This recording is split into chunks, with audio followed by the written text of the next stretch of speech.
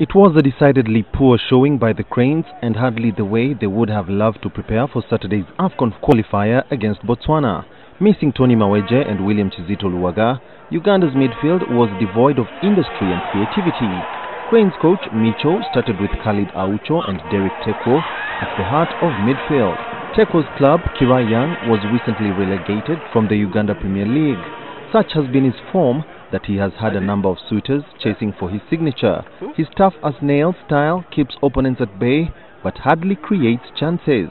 This puts more pressure on Khalid Aucho, who himself is more of an enforcer and less of a creator. Micho says there will be improvements come Saturday. There are so many things more to work, and exactly in those 3 days of training, tomorrow, day after tomorrow and Friday, we shall fix everything and ready wait for Botswana in Saturday game. Bob Nzirintunsa got some game time in today's match. He didn't, however, lay down the sort of marker that guarantees a starting position on Saturday. Neither did Yasa Mugerwa. Farouk Mia, the former player in the recently ended Uganda Premier League, fluffed 2 great scoring chances.